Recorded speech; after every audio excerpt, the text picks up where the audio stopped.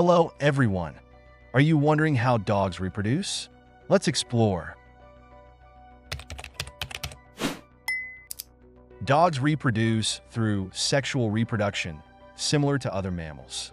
Female dogs, also known as bitches, go into a reproductive cycle called estrus or heat, typically starting around 6 to 12 months of age.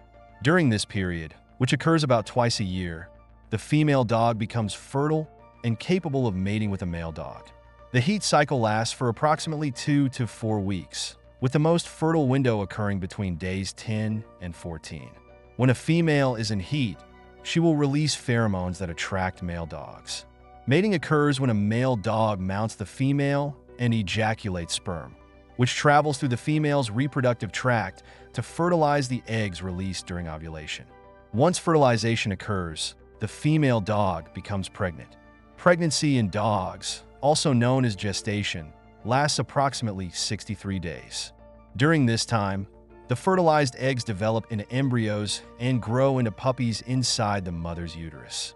After the gestation period, the mother will give birth to a litter of puppies, which is usually delivered naturally unless complications require medical intervention.